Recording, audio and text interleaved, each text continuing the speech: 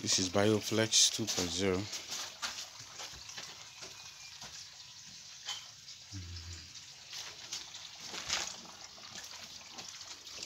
Now you can see the wastewater is flowing into the collection pit.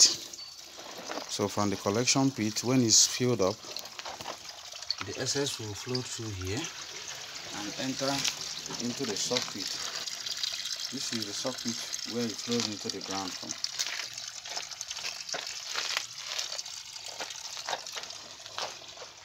So as waste is going in from that point,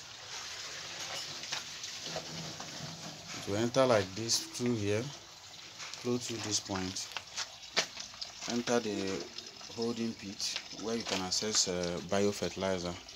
This liquid is biofertilizer. When it's filled up, it will not, the excess will now flow into the sock pit.